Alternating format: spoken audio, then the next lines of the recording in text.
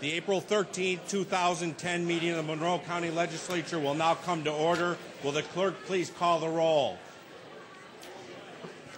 President Adair. Here. Miss Andrews. Mr. Antelli. Mr. Antelli. Mr. Barker. Mr. Beebe. Mr. Bronson. Mr. Cassetti. Mr. Colby. Mr. Daniele. Mrs. Draw. Mr. Eckel. Mr. Esposito. Mr. Gamble. Mr. Gamina. Mr. Haney. Mr. Hanna. Mr. Hyder. Mr. Howland. Miss Kaylee is excused. Mr. Lee. Mr. Lightfoot. Mr. Monero. Mr. McCann. Mr. O'Brien. Dr. Quattro. Mr. Rocco. Mr. Tucciarello. Mrs. Valerio. Mr. Yolovich.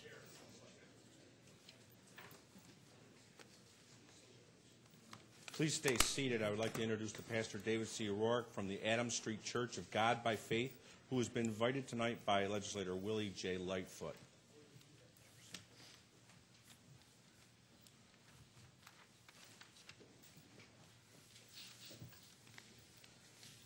Most gracious and Holy Father, in the name of Jesus, we come right now, oh God, and we ask your blessings upon this meeting. We ask your blessings upon these legislators.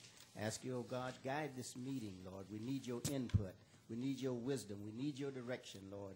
And I ask you, oh God, give them direction, Lord, because we are in trouble, oh God, and we need you, Lord. You told us, say, pray for your presidents, pray for your leaders, oh God. And now we are here, Lord, praying for those that are making rules and making laws, oh God, for your people. And I ask you to bless them right now. Bless this meeting. Bless the leaders. In the name of Jesus, we ask these blessings. Amen. Amen. Amen. Pastor, on behalf of the Monroe County Legislature, I want to say thank you and give you the certificate. Thank you. Okay. Thanks again.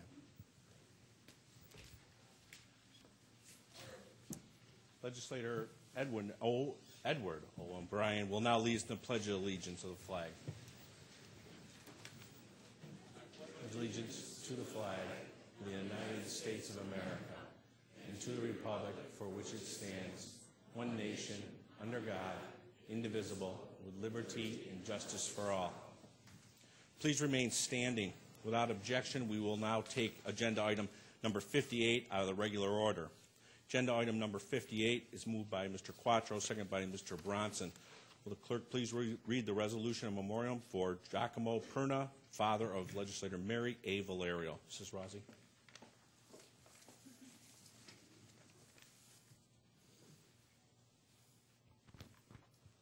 Expressing regret of the Monroe County Legislature on the recent passing of Giacomo Perna.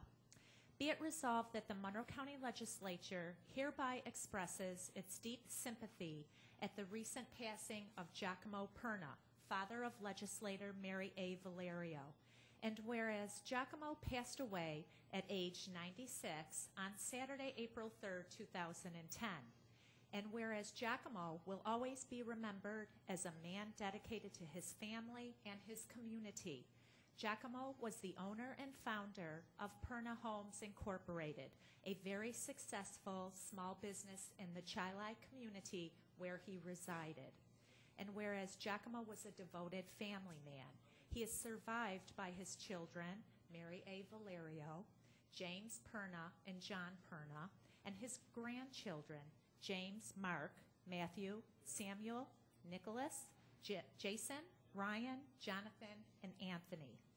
And whereas Giacomo will long be remembered for his leadership and his contributions to our community, be it further resolved that the clerk of the legislature is hereby requested to forward a copy of this resolution to the bereaved family. This resolution was adopted with each legislator rising in his or her place for a moment of silence.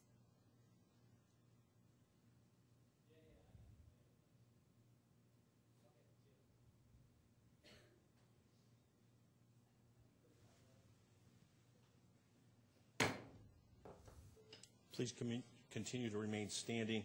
Without objection, we will take agenda item number 15 out of its regular order. Agenda item number 59 is moved by Mr. Quattro, seconded by Mr. Bronson. Will the clerk please read the resolution of memoriam for the Honorable Peter J. McDonough, former Monroe County Legislator and Mayor of Fairport. Expressing regret of the Monroe County Legislature on the recent passing of Peter J. McDonough. Be it resolved that the Monroe County Legislature hereby expresses its deep sympathy at the recent passing of Peter McDonough, former member of the Monroe County Legislature. And whereas Peter passed away at age 83 on Friday, March 26, 2010, and whereas Peter will always be remembered as a spirited man dedicated to public service and his community. He served as the mayor of Fairport and as a Monroe County legislator representing the 11th Legislative District. And whereas Peter was a fiery advocate for the residents of Fairport, he once resolved a budget impasse regarding federal funds to repair road work intersecting the railway passing through Fairport by threatening to park snowplows on the tracks. And whereas in his later years, he continued his service to the public in a teaching position with the State University of New York at Empire State College, where he used his public service experience and educational background as a student of St. John's and New York universities to educate students in the field of marketing. And whereas Peter is survived by his wife, Bernadette, and his 7 children, Bernadette McDonough Canfield, Mary Margaret, Peter, James, and Thomas McDonough, Catherine Kaminsky, and Tricia Ryan, as well as his 14 grandchildren. And whereas Peter will long be remembered for his leadership and his contribution to our community, and be it further resolved that the clerk of the legislature is hereby requested to forward a copy of this resolution to the bereaved family. This resolution was adopted with each legislator rising in his or her place for a moment of silence.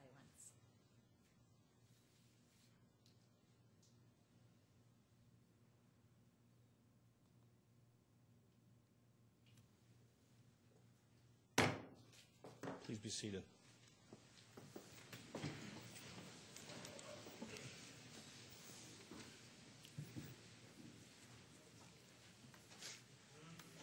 I would like to take this time to recognize one of our people from our family, Legislator Esposito and his wife Jennifer. I would like to congratulate you on the birth yesterday of your daughter, Avery Lynn.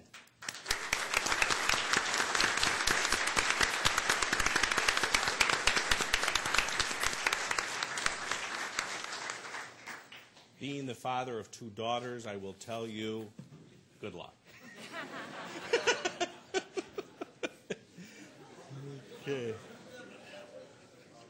You have all received a copy of the journal for day 4, March 9, 2010. Without exception, the journal will stand approved as submitted.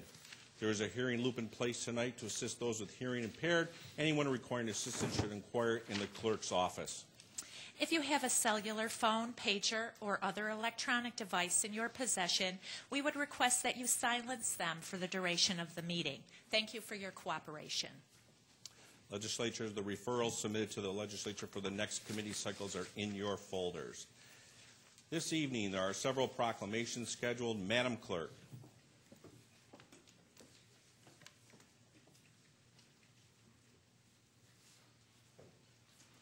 Would the Rush Henrietta varsity basketball team and their coaches please come forward? Also, President Jeffrey R. Adair and Legislator John Howlett.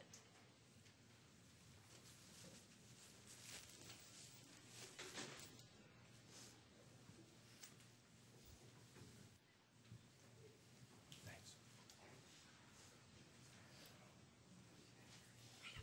Guys, right along the front.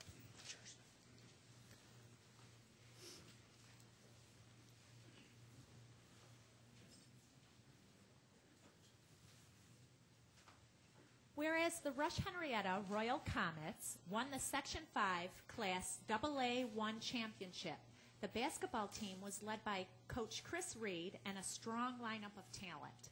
The games throughout the spectacular season were impressive and led to the team winning this championship and moving the team to the state qualifier. And whereas the Royal Comets have displayed their talent all season long with inspiration coming from Coach Reed, strong defense and aggressive offensive consistently led this team to victory. When it came time to step up, each member of the team did so, and the Royal Comets were able to capture the sectional title for their community. And whereas the dedication this team showed throughout their season was admirable, they have represented our community with great pride. The future is bright for these young athletes. And whereas each team member put forth great effort, which led to their come-from-behind win for the championship, both the towns of Rush and Henrietta, as well as all of Monroe County, are proud to have such a successful team representing the community. Now, therefore, we, Jeffrey R. Adair, President, and John J. Howland, Legislator District 13, on behalf of the entire Monroe County Legislature, do hereby recognize and congratulate the Rush Henrietta boys basketball team on clinching the Section 5 Class AA1 basketball championship. Congratulations.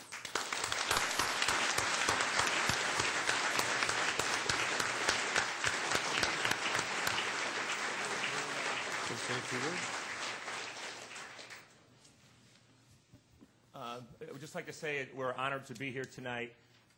We have a great group of kids that represented their school and their community in a first-class way, and it was a pleasure to be their coach. So, again, thank you so much for having us here tonight. Thank you.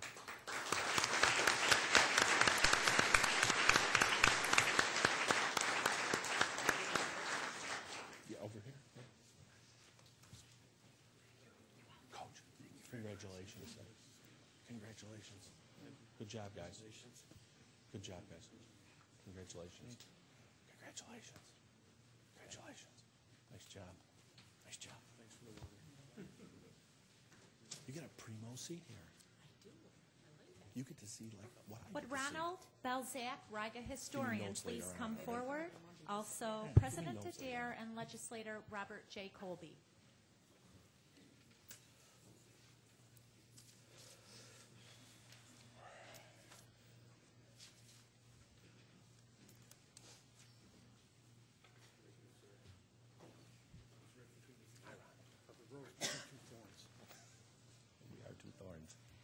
Whereas over the years, Ron Belzak has dedicated himself to preserving the history of the town of Riga and the village of Churchville.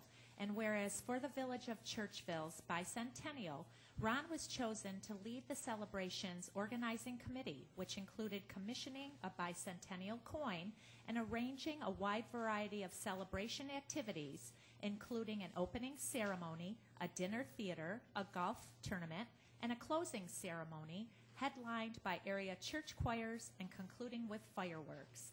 And whereas in 2007, Ron was recognized by the Churchville-Riga Chamber of Commerce as the Citizen of the Year for his community service.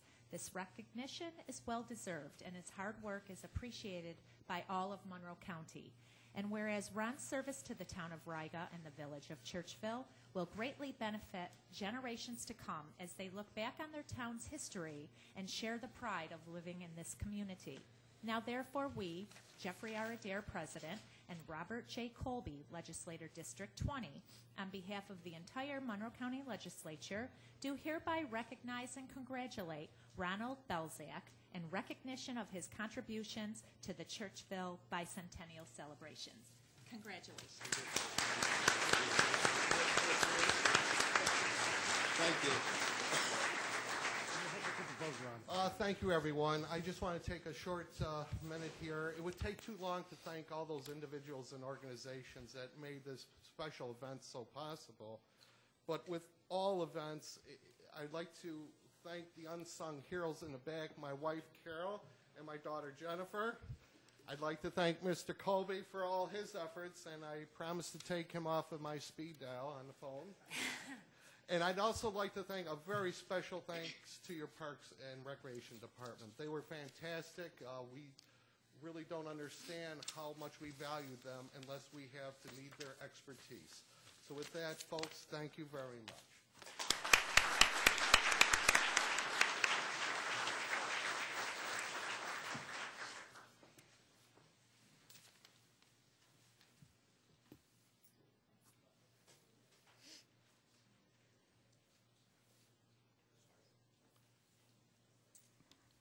Would Michael Kennedy and Drew Tiagi please come forward? Also President Jeffrey R. Adair and legislators Michael G. Barker and Kieran T. Hanna.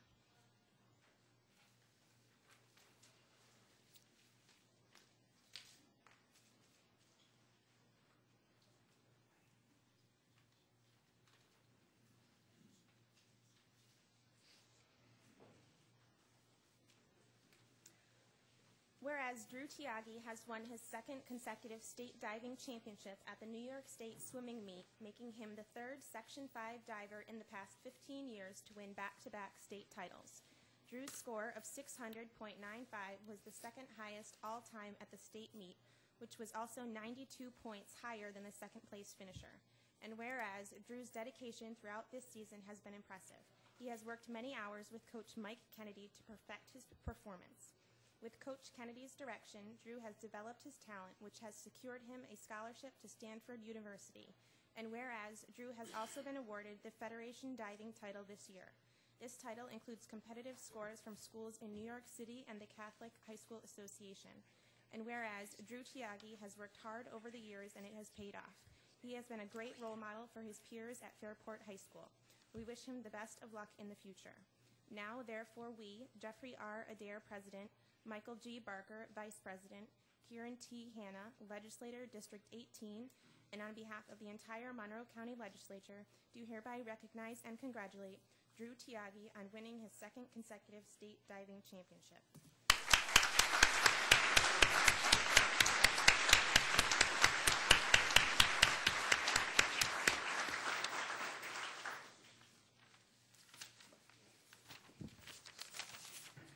I'd like to thank everyone for taking the time out this evening to recognize some outstanding young people in our community. It's a privilege to work with such an outstanding person, student, and athlete that Drew is. Thank you very much.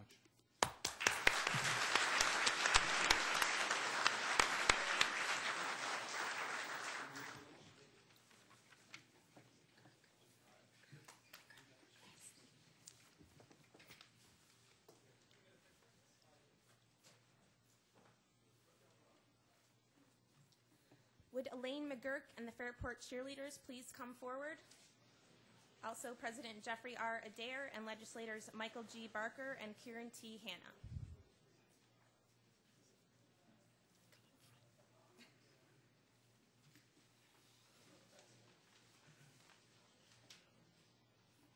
Right up here, guys.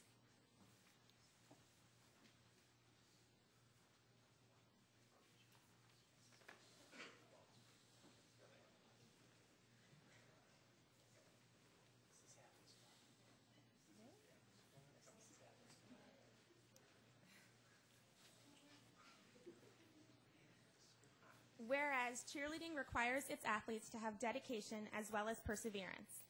These are two of the many skills found among the Fairport High School cheerleaders. The young athletes of the Fairport cheerleading squad have tremendous ability, clearly displayed throughout their excellent season, led by the talented coach Elaine McGurk. The members of this squad have worked diligently this season and have won the Section 5 title as well as the American Open National Competition in Orlando, Florida. The squad ended the season undefeated for the first time in team history. And whereas the Red Raiders are a team made up of a strong group of seniors and won the team crown in the super large varsity division and were also named Grand High School champion after compiling the highest score among all competing high school squads. And whereas the Fairport High School cheerleading squad proudly represented their school as well as their community. Each and every team member should be proud of their memorable undefeated 2010 season. Monroe County is pleased to have such young athletes within our community. Lessons learned in athletics can often translate into success later in life, and we are confident that the members of this team will continue to be model citizens for the Fairport community, as well as Monroe County as a whole. Now, therefore, we, Jeffrey R. Adair, President, Michael G. Barker, Vice President, and Kieran T. Hanna, Legislator, District 18, on behalf of the entire Monroe County Legislature, do hereby recognize and congratulate the Fairport cheerleaders on an undefeated 2010 season.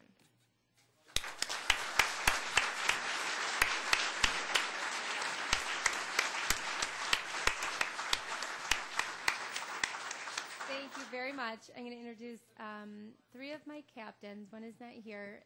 this evening. This is Heather Pike, Megan Kennedy, and Marcy Dunlap, and they'll introduce the rest of our team. My team and I would just like to thank you for honoring us tonight, and my fellow captains are going to introduce the team. All right, starting out with Kelsey Acosta, Chelsea Barker, Rachel Breeze, Jillian Carter, Sammy Cerrone, Kaylee Dianetti, Amanda Doolin, Marcy, Michelle Falcone, Sarah Falkowitz, Brittany Fetterman, Emily Foley, Dana Gostomski, Megan Grace, Ellie Heyer, Lexi Hernandez, Lauren Howerhand, Courtney Hewitt, Megan, Chelsea Lepore, Erin McGuire, Emily Monette, Kelly Mula, Sydney Nagel, Sophia Nobrega, Kaylin Patacci, Heather, Maggie Saylor, Casey Slade, Cassie Vangelo, Jeannie Woods, Kaylee Wers, and Shaylee Yeager.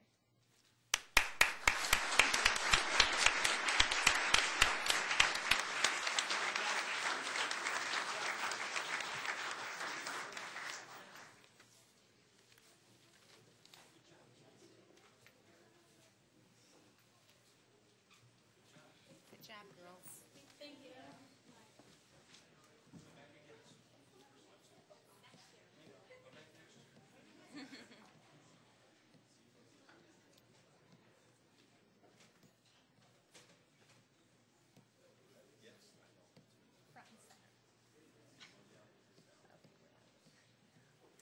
Would Bill Joyce please come forward?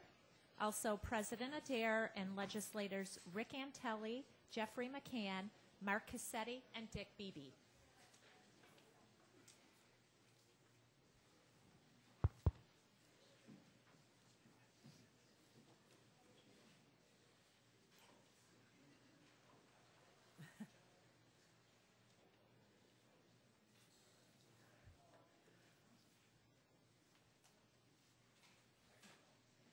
Whereas Bill Joyce has dedicated over 56,000 hours to the Greece community through his active involvement with the Greece Volunteer Ambulance. For 39 years, Bill has put others before himself. He has been very active in the emergency medical services community through various organizations, including MELREMS, REMAC, and STEP. And whereas Bill has helped many people throughout the years, he volunteered to provide emergency medical care to New York City after the September 11, 2001 attacks. He also assisted in India after the tsunami struck and in Haiti after the devastating earthquake. And whereas Bill has many other roles in different volunteer capacities, he is a volunteer medic for the LPGA Tour and Special Olympics, a member of the Monroe County Critical Incident Stress Management Team, commissioner for the Lakeshore Fire District, and an Interval volunteer, a local Rochester group that collects medical supplies from area hospitals and facilities to make them available for use locally and internationally. Bill is an exemplary citizen and a role model to others. Now therefore we, Jeffrey R. Adair, President, Rick Antelli, Legislator District 7, Jeffrey L. McCann, Legislator District 18, Mark J. Cassetti, Legislator District 5, and Richard Beebe, Legislator District 6, on behalf of the entire Monroe County Legislature, do hereby recognize and congratulate Bill Joyce for the outstanding service he has provided Monroe County for 39 years. Congratulations.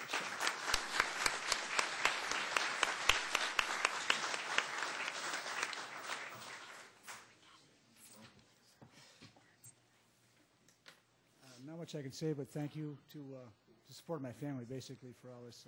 Couldn't do it without them. And I ask you to please, at this time, pray for the people in Haiti.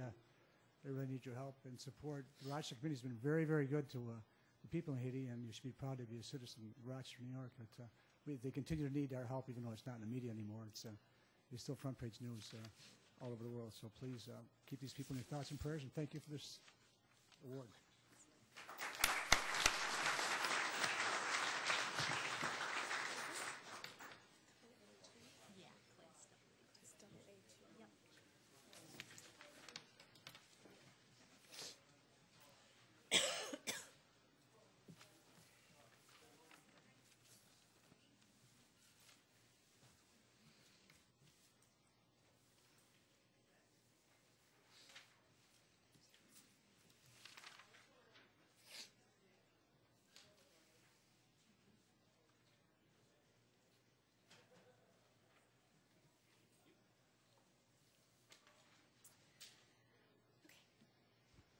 Would Chris Cardone of the Irondequoit High School men's basketball team please come forward? Also, President Jeffrey R. Adair and legislators Vincent Esposito, Edward O'Brien, and C. Stephen Eckel.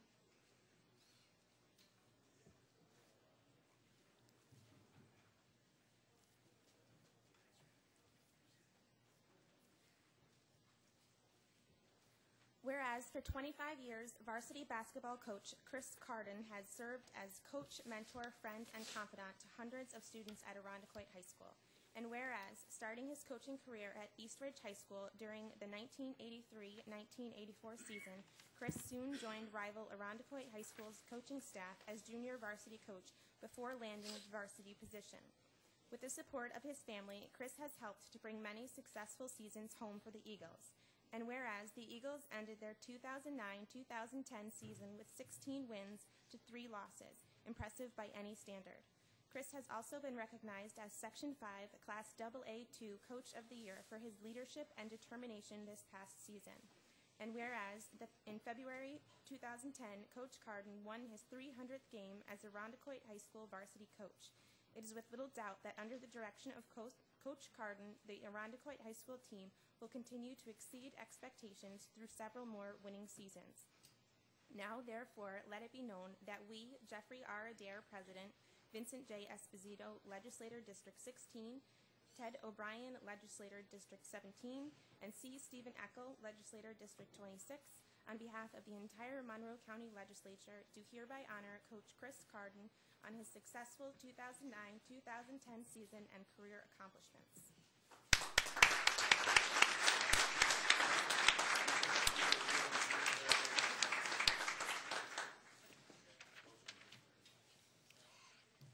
First off, I'd like to congratulate Coach Barley back there with a great season for East High, representing us in the States very well. This honor seems individual, like an individual honor, but it's really an honor shared by all the players that have coached, all the coaches that have put a lot of time in, and a lot of the parents that have put a lot of efforts in raising their kids the right way. Somebody told me the other day, you're really lucky that you're a teacher. And I go, you're right, I am. And I'm lucky to be here tonight, and I really thank you for inviting me. Thank you.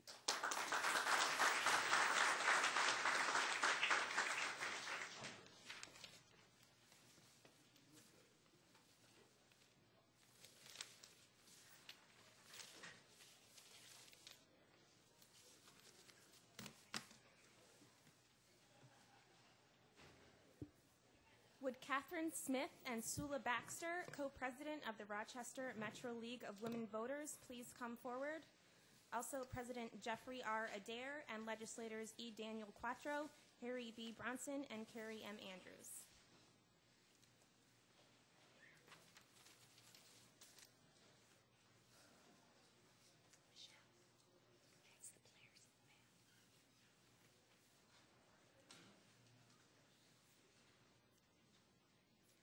Whereas the League of Women Voters was founded in 1920 by Carrie Chapman Catt, just 6 months before the ratification of the 19th Amendment to the U.S. Constitution, and since that time has served as an activist, grassroots organization that focuses on citizen advocacy at the local, state, and national levels.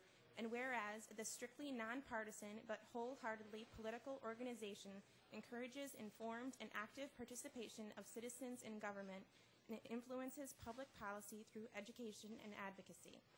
Open to all citizens of voting age, the League encourages everyone to register and cast their ballots as an informed electorate. And whereas, with over 900 leagues active in every state in the country, members participate in voter registration, provide nonpartisan voter information, moderate candidate debates, and advocate for campaign finance reform. The League's standing committees cover a multitude of issues from social policy to local government and voter services. While the League's legislative priorities may change to reflect the needs of society, they remain steadfast in their dedication to make democracy work for all citizens. And whereas locally, the Rochester Metro League of Women Voters was established in 1925 and sponsors studies in conjunction with the Center of Governmental Research, participates in naturalization ceremonies, conducts the Fair Election Campaign Practices Initiative, hosts foreign delegations, and provides publications such as Who Represents You, a listing of all public officials representing the area, and The Voter, a monthly newsletter. Now, therefore, let it be known that we, Jeffrey R. Adair, President, Harry B. Bronson, Democratic Minority Leader, E. Daniel Quattro, Majority Leader, and Carrie M. Andrews, Assistant Minority Leader, on behalf of the entire Monroe County Legislature, do hereby honor the Rochester Metro League of Women Voters on the celebration of their 85th anniversary.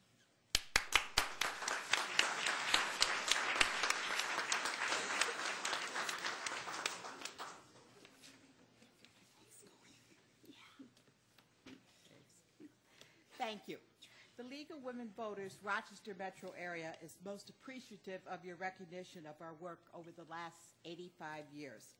We're a volunteer organization that know how diligent all of you members of the legislature and the two commissioners of election work to encourage all citizens to become informed voters, to vote, and to keep the electorate up to date about the numerous important issues that you vote on each month here in the chambers. We're very fortunate to live in our community where local government is taken seriously and reported thoroughly by our print and other media. We thank you very much.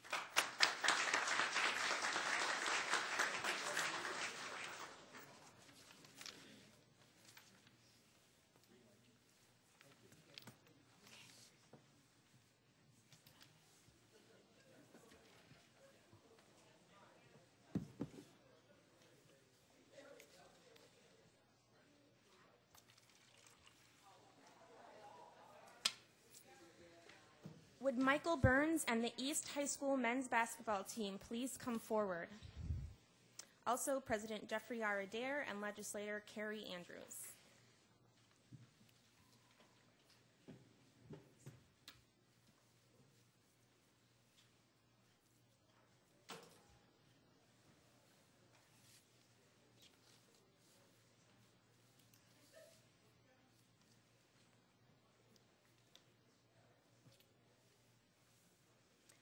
Whereas on March 6, 2010, at the Blue Cross Arena, located in Rochester, New York, the East High School varsity boys basketball team, led by Coach Daryl Barley, handily defeated the McQuaid Jesuit varsity boys basketball team 76-53 to win the Section 5 Class AA-2 title. And whereas the East High School varsity boys basketball team continued their playoff winning streak by claiming the Section 5 Class AA title after defeating Rush Henrietta 75-62, an impressive victory that qualified them for the New York State Western Regional AA Championship in Buffalo, New York. And whereas on March 13, 2010, the formidable East High School varsity boys basketball team held off the Jamestown Red Raiders 50-49 to win the Western Regional Class AA Championship, advancing them to the New York State AA semifinals, a feat not achieved since the school's 1989-1990 season, when Coach Barley was a player for East High.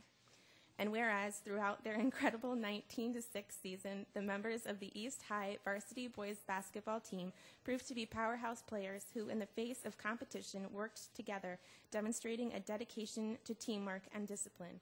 And whereas the East High School varsity boys basketball team, under the leadership of Coach Barley, has achieved athletic excellence and exhibited sportsmanship, great heart, hard work, and determination. Now, therefore, let it be known that we, Jeffrey R. Adair, President, and Carrie M. Andrews, Assistant Democratic Leader, on behalf of the entire Monroe County Legislature, do hereby honor the East High School varsity boys basketball team for their successful season and winning the Western Regional Class AA Championship.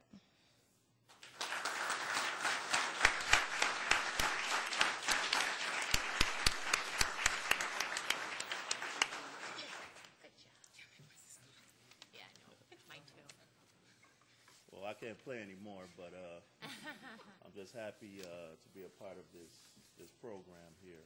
This year we had some very good guys who came to work and were dedicated to the team. Also, we have great coaches, great administrators who support us, and we're going to accept this award on behalf of our administrators, our athletes, and our coaches. Thank you.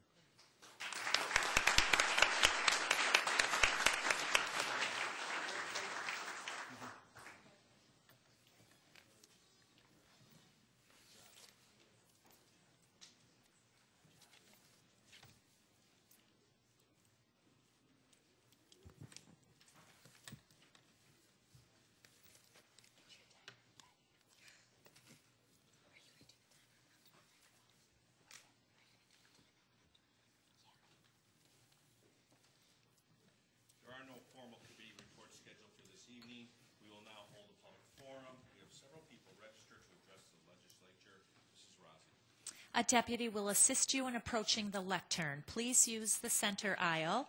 I will call 3 names at a time. Please come forward and be prepared to address the legislature when your name is called. Each speaker will have 2 minutes and only 2 minutes in which to address the members. Please conclude when the timer sounds and exit through the clerk's office. Our first 3 speakers will be Thomas Gregory, to be followed by Sonia Rodriguez, to be followed by Debbie Bonanimo. Pardon me?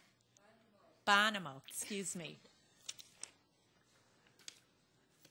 I'd like to just say a few words about the movement that seems to be going on throughout the state in reducing government, the consolidation of government, and even I understand there was a motion that was put before the legislature to reduce the number of persons here in our legislature. It's been my experience over a long period of time that actually having access to you is a very important thing. When you think about the fact that in the absence of actual people who we elect to represent us, who's going to fill that vacuum? The fewer there are of you, the fewer opportunities persons like myself, and I'm sure there's many other persons in the community, have of accessing you. And also accessing representing the various different views for each legislator in this particular in this chamber represents a different constituency and a different agenda and different political views, different economic views.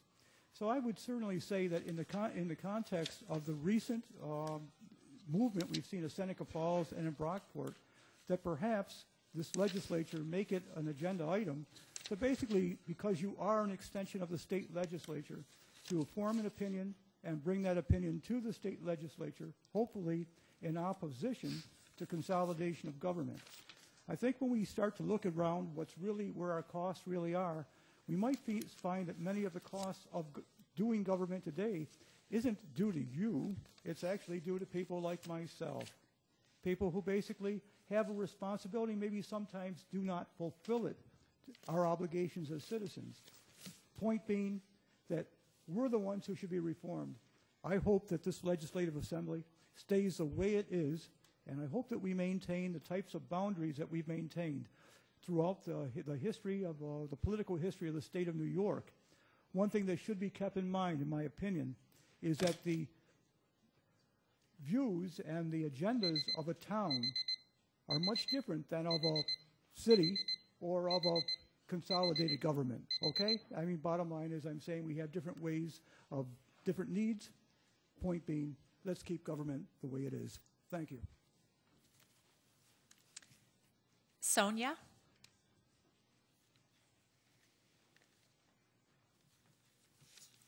Sonia Rodriguez? Okay. Debbie Bonamo, please come forward.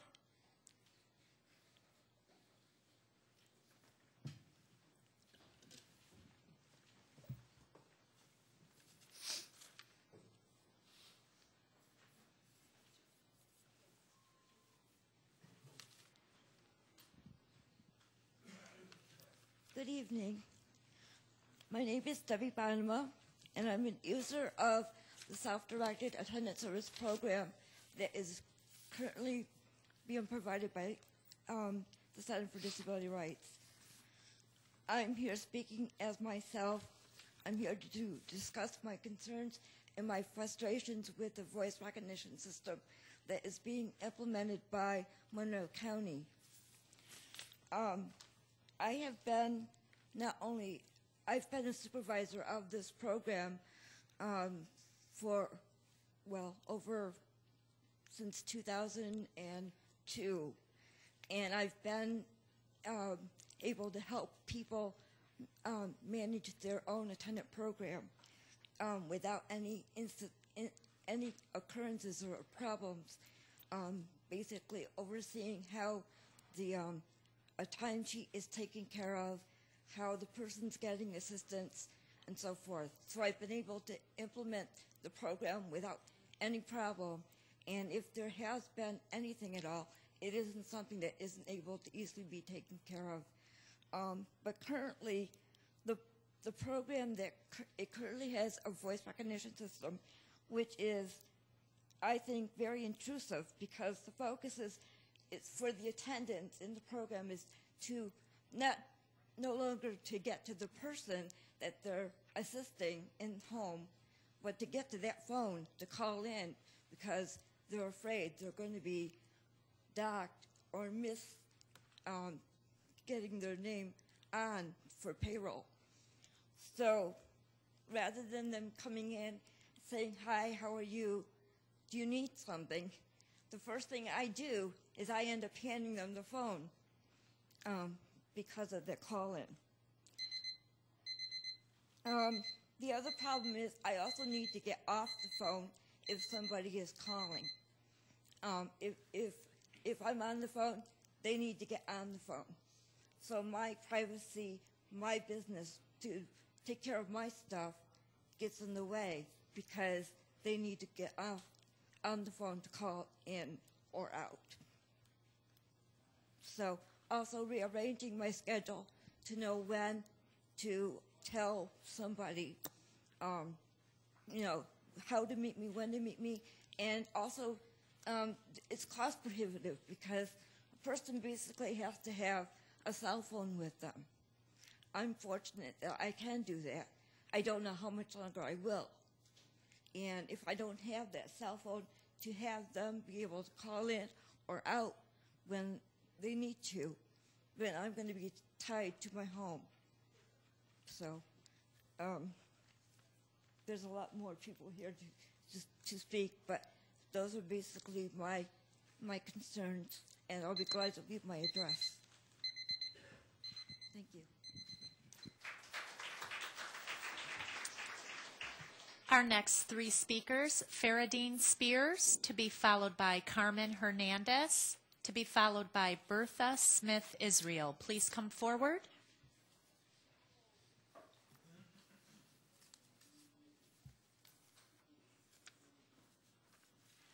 Faradine Spears, Carmen Hernandez, Bertha Smith Israel. Are they here? No? Okay, let's go with Shelley Perrin, to be followed by Kathy Padaliano, to be followed by Michael Leroy. Please come forward, the next three speakers.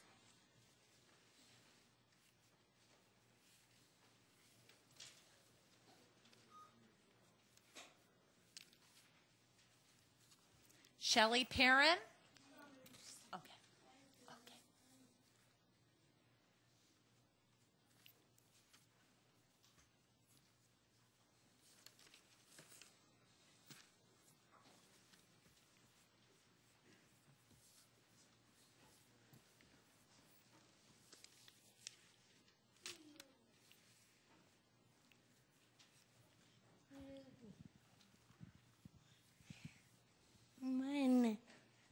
My name is Shelley Perrin. I am talking about the call and I'm going to repeat what she just said for those that didn't understand. My name is Shelley Perrin. I'm talking about the phone call-in system. I don't think right now my yes,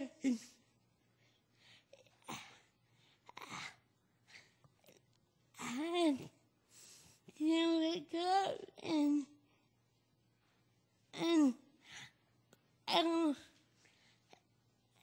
did I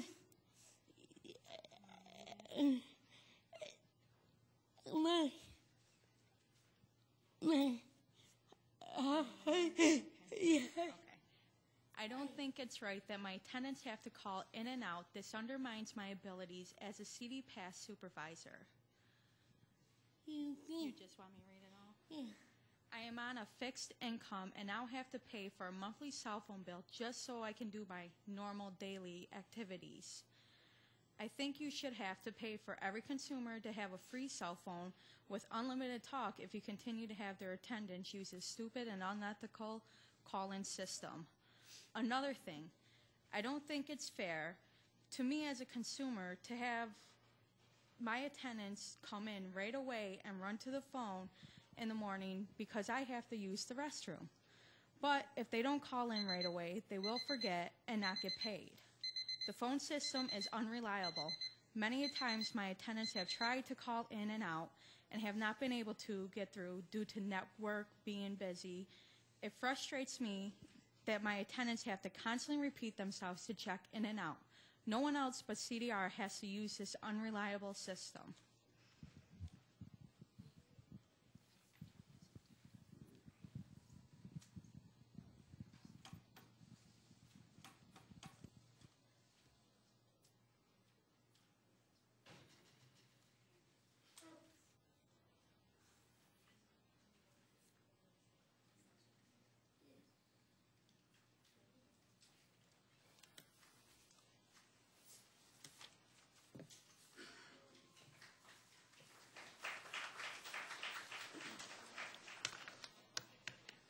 My name is Kathy Pajuano, and I'm speaking as an attendant who works in the Consumer-Directed Personal Assistance Program.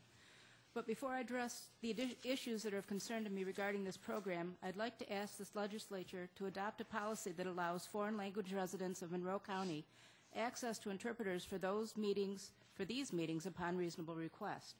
Within the Consumer-Directed Personal Assistance Program, there are many Spanish-speaking attendants and supervisors. A number of these people would have liked to have spoken tonight, but were unable to because a service like this is not yet in place. I urge you to consider this request so that all people who wish to be heard will be heard. Regarding the Consumer-Directed Personal Assistance Program, the Monroe County Department of Human Services Home Health Care Services Unit has implemented a call-in, call-out system for personal care attendants hired into the Consumer-Directed Personal Assistance Program. This program violates the very spirit of what is meant by consumer-directed. It takes the control away from the consumer and puts it in the hands of a bureaucracy that has no vested interest in the care of the consumer. By implementing this program, the Home Care Services Unit makes it very clear they believe the consumer is either A, incapable of running their own program, or B, committing fraud by billing for services that were not rendered. The call-in system fails every day in every way. It does not recognize clearly dictated numbers, it hangs up on the user, and it puts a financial burden on some consumers.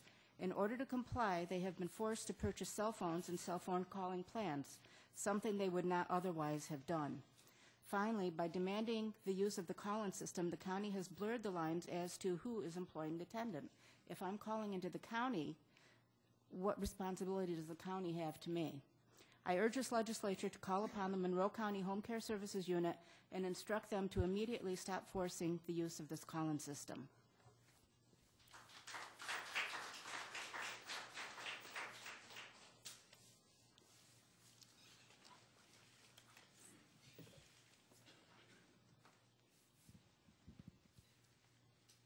Hello, I'm Michael Leroy. I'm here speaking about the same phone system. They've pretty much said everything that there is. The only thing I can project that hasn't been said is the fact that, like, if my attendant calls in at 12 o'clock midnight, that's still the same day. But if they call in at 12:01, that's considered another day. Now, according to our program, they can only work 6 days in a row, not 7. So if they call in just a couple minutes late because the machine doesn't recognize their voice, they have to keep calling back, then it's considered 7 days for them. And I've almost lost one of my best attendants to that because that's happened to him 3 times because he gets off at midnight. Now, that's a huge problem in the system in itself. But the system itself just does not work very well at all. I'm sure all of you have dealt with the voice-automated call-in systems where you call in like a customer service thing, and they say, say 2 to get this, say 3 to get that, and you'll say a number and it gets the wrong number and send you somewhere else. Well, it's the same type of system. and it's very infallible. So I would say that you should definitely get rid of it because it is a major hindrance. I've never had a problem doing it the way we've been doing it. I've been a consumer for 7 years, and until this year, I've never had a problem, and now I've almost lost one of my best attendants to this system. Thank you.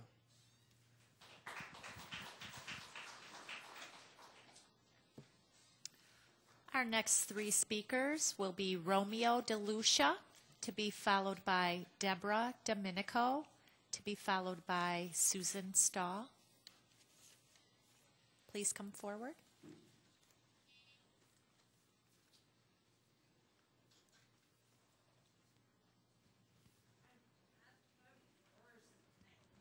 Okay, that's okay. Deborah? Okay. Hello, my name is Deborah Domenico, and I feel as though I've lost all control over my attendance because I get nothing from the county that shows what time they called in and called out. And I feel as if I'm being stripped of all my supervisory authority. Thank you.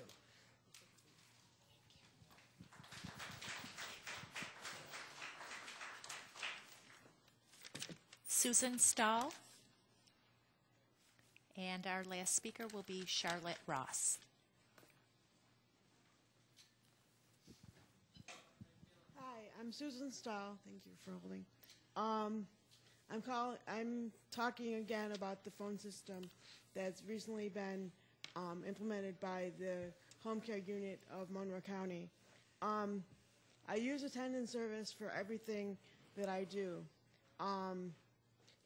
It allows me to work. It allows me to be a homeowner in Gates. I've been in the consumer-directed program for over 6 years without any issues. I run my own program and have been approved by the county to run that program that meets all of my needs. The vendor for the program is the Center for Disability Rights, and I provide them with a timesheet that details exactly when my attendant is working and when she isn't working. Okay, with that timesheet, we bill Medicaid. Okay, the Monroe County Home Care Unit has approved me to run the program, but now we have to use a home health verification system, and it's a requirement. I don't have a choice. I haven't been prosecuted for anything, but I have to have them use it. Okay, so they're required to call in and out. It's sort of like if you had a business and you have staff people and they have a timesheet, and they give you a timesheet every Friday. No, that's not good enough. They can't just give you a timesheet every Friday and you believe that they actually worked for you. They have to call an outside entity to prove that they worked. How is that fair? To you as a business owner in my example, or to me as a person with a disability who's just trying to live my life? Okay. Now the other thing that I want to say is that the system is based on the fact that it is believed that there's Medicaid fraud going on in everyone's home. Well, I can tell you right now it's not. It makes me feel like I'm a criminal. It makes me feel like everyone is assuming that because I can't do the personal care that everyone else can do, I'm committing fraud, or my attendant is committing fraud. I can tell you that I would say 99.999% of the people who are trying to live their lives using this service are not committing fraud. Thank you very much.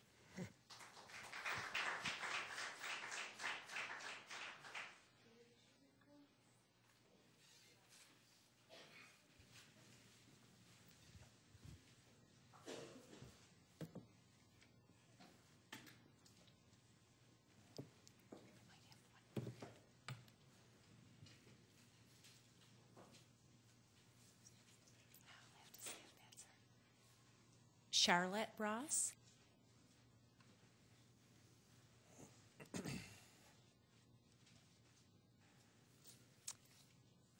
This concludes the public forum. At this time, we'll recess the April 13, 2010 meeting of the Monroe County Legislature for the purpose of convening the Pure Waters Administration Board. Excuse me. We don't have her name. We don't have her name.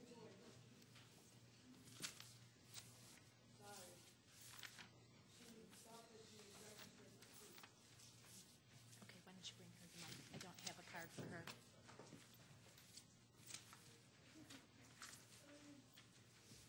Excuse me, Mr. President. We have one more speaker. Stephanie, please come forward.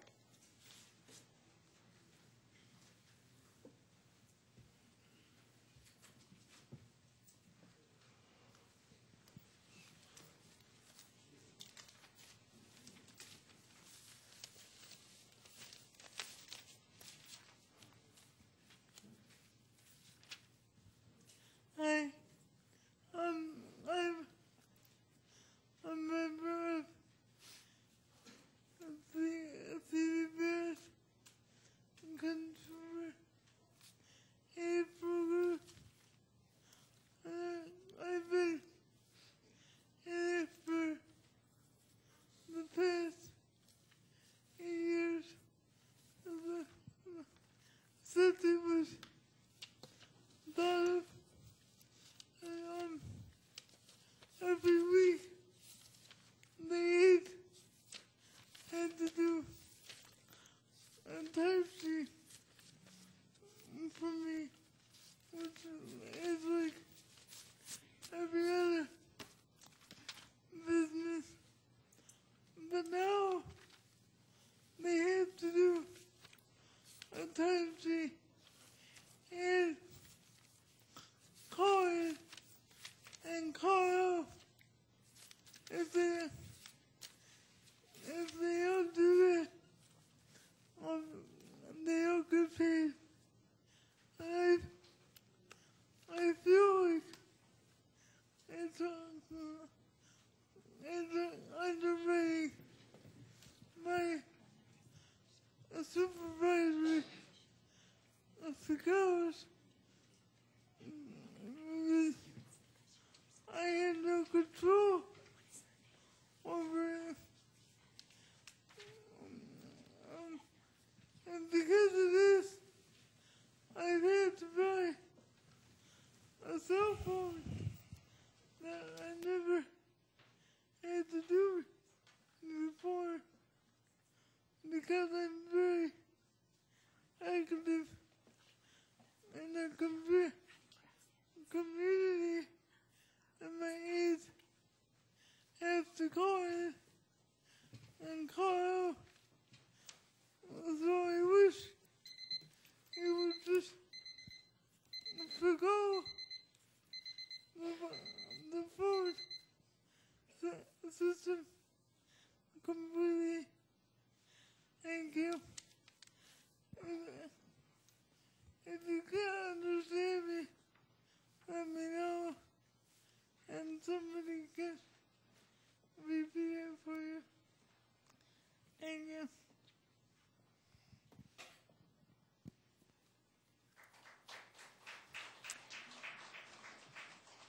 And our last speaker will be Edna Zabala.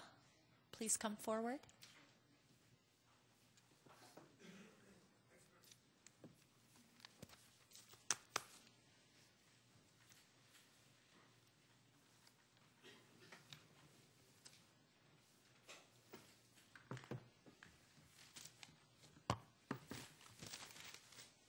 Good evening, everybody.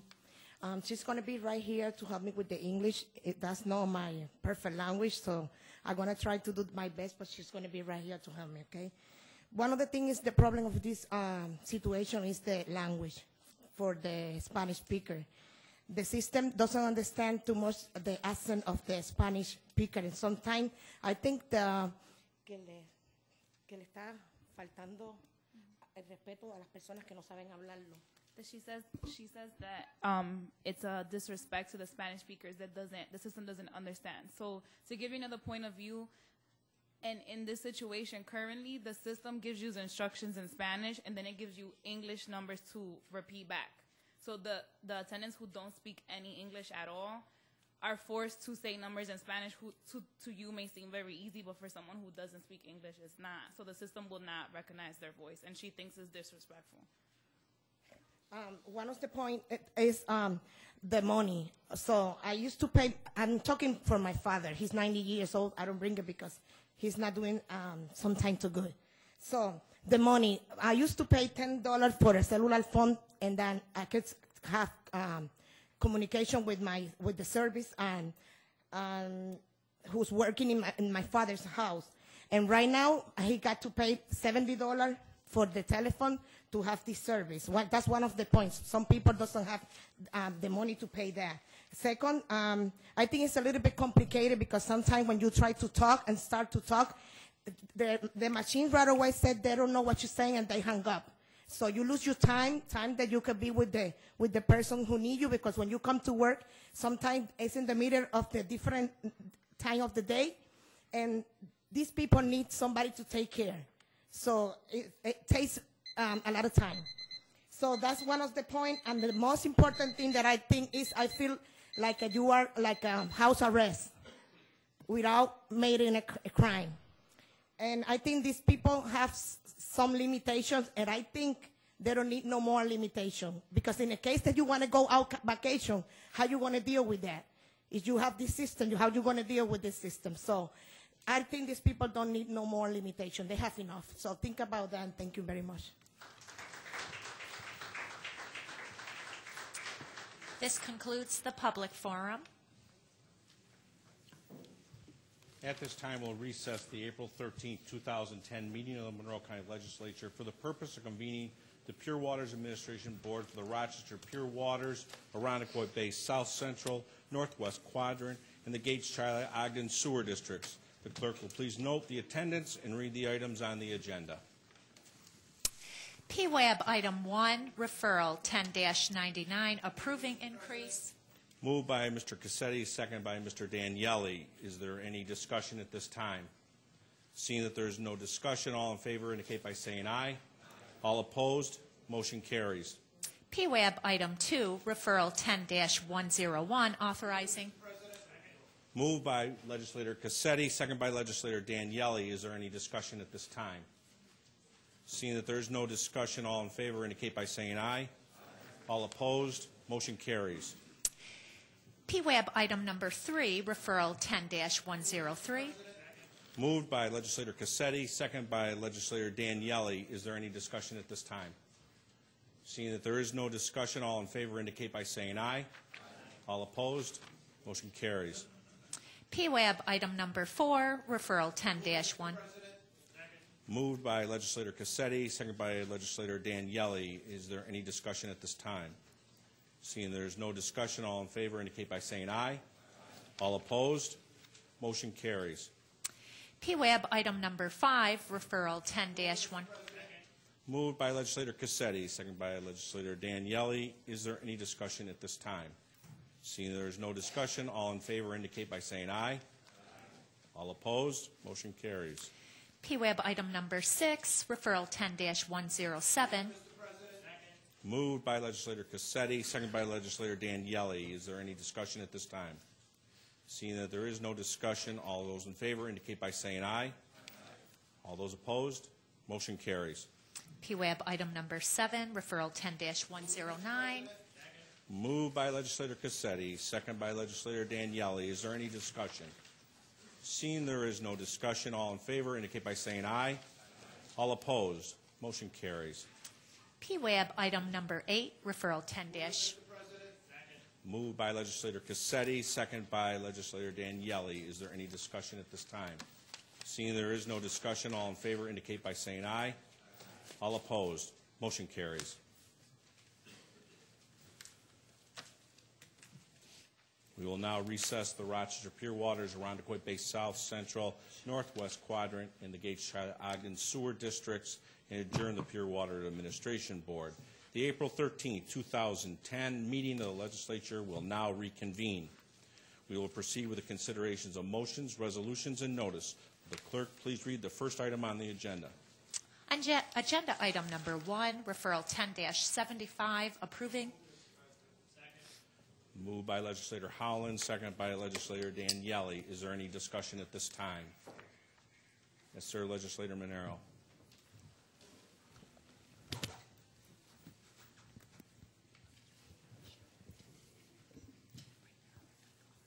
Mr. President, I'd just like to know, through you, whether the administration knows how long this company, Rochester Midland, has been in the 29th Legislative District of Monroe County.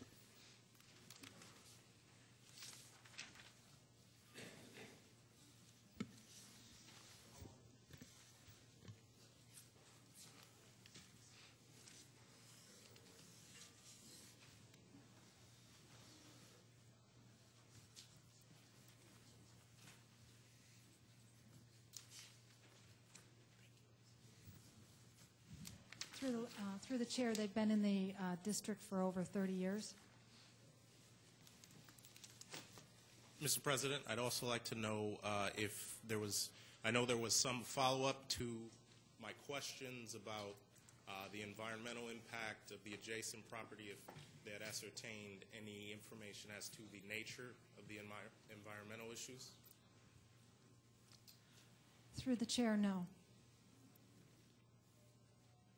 Mr. President, I just would like to explain my plan on voting no on this resolution for a number of reasons. One, obviously, the moving of this particular business from its current location will have an adverse impact on the residents of my district, leaving another vacant property and another industrial environmental hazard that I think we aren't sure what the environmental impact will be long-term on the people of my district. Thank you. Is there any other discussion at this time? If not, all those in favor indicate by saying aye. All opposed? Guess we're going to do a roll call vote. Okay. Dr. Quattro. Yes. Mr. Bronson. Yes. Ms. Andrews. Yes. Mr. Antelli. Yes. Mr. Barker. Yes. Mr. Beebe. Yes. Mr. Cassetti. Yes. Mr. Colby.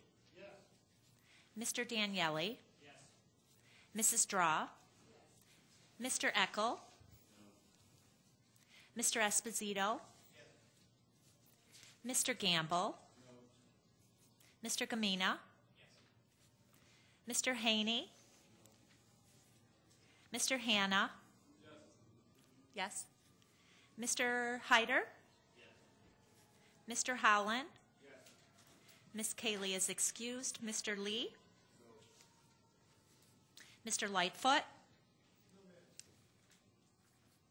No. Mr. Monero. No. Mr. McCann.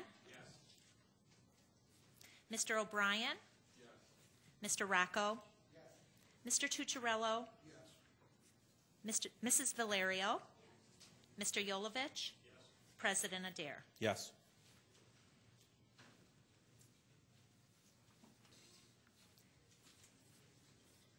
(22 to 6). Motion carries.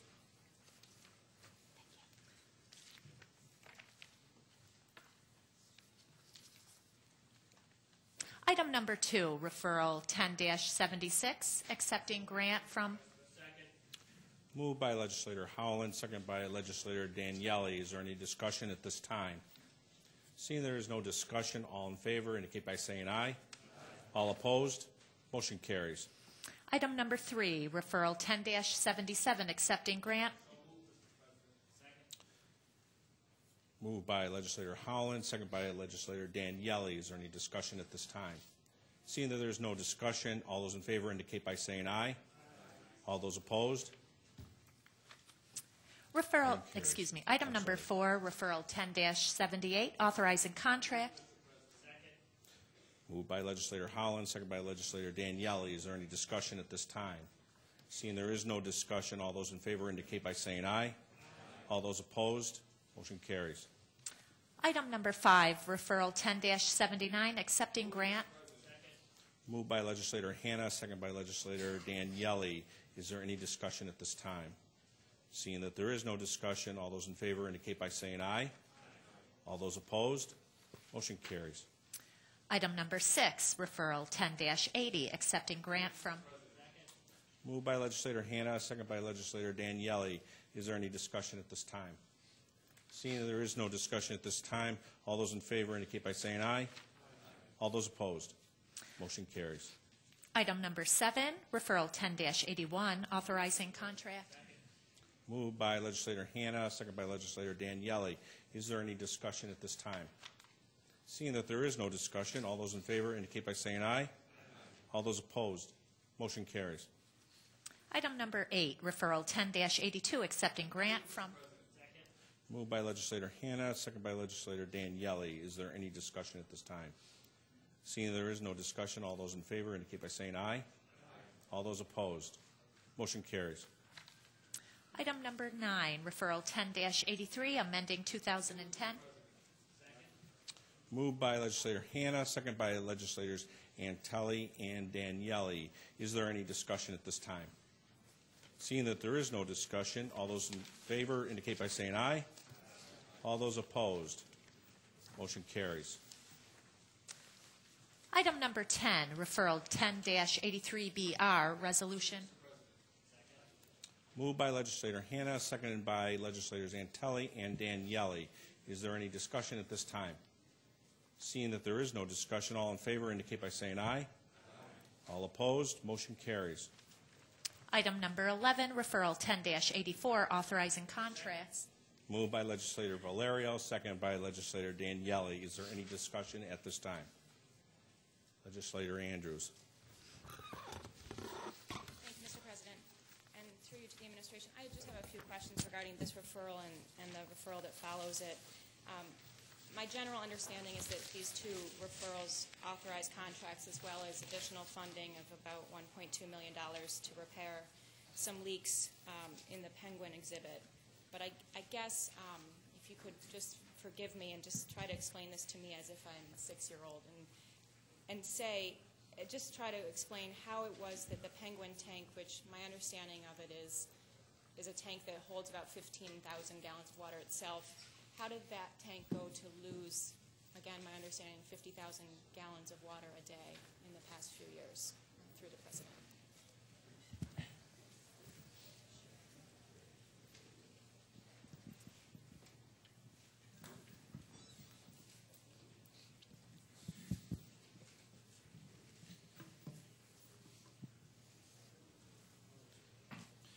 Through you, Mr. President. The Penguin exhibit is a 15,000-gallon pool. Underneath that 15,000-gallon pool is a series of pipes, manifolds, elbows, which all lead down to pumps, which recirculate the water around. Apparently, the problem that we are experiencing lies underneath the gunite structure of the pool itself. We have worked with various consultants over the last few years to try to isolate the location of the leak and have been unable to do so. We have found through phase 1 of this comprehensive project at the Rocky Coast exhibit that the Penguin exhibit is losing a significant amount of water based on the monitoring of water through the pumps that the new system allows us to do. So What we are proposing to do, based on the advice of our consultants, is to dig up the current pool and go down and isolate the leak, probably coming from part of that piping infrastructure underneath, and make the repair. And then in the process, while we're in there fixing this, to make some enhancements to the exhibit that would be beneficial to both the penguins and the visitors to the zoo. And Mr. President, how long did you say that you've known about the leak, approximately?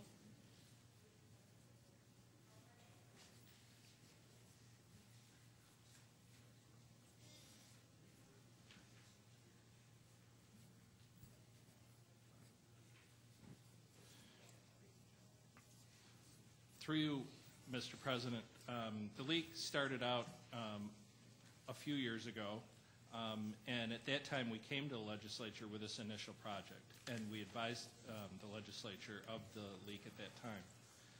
As I said, through phase one of the project, we were able to isolate where the leak was exactly coming from, and it's from the penguin exhibit. Over the intervening years, we've continued to lose water to the point of the high point on Christmas Eve of 2009, we lost 50,000 gallons. And at that time, we shut down the pool, and it's currently filled with wood chips. So the good news is we're not losing any more water at this time until the repair is made and the leak is fixed. And through you, Mr. President, you said that leak was, the location of the leak was discovered during that work during phase one. Was it not possible to, or did you feel it wasn't possible to move up that work that was done during phase one if you were aware of the leak prior to phase one starting? Through you, Mr. President, no, because until we finished phase one, which incorporated the new pumps and the monitoring systems, we knew that we had a leak at the Rocky Coast exhibit, which consists of 3 different pools: 95,000 gallon polar bear pool, 105,000 gallon sea lion pool, and the 15,000 gallon penguin pool.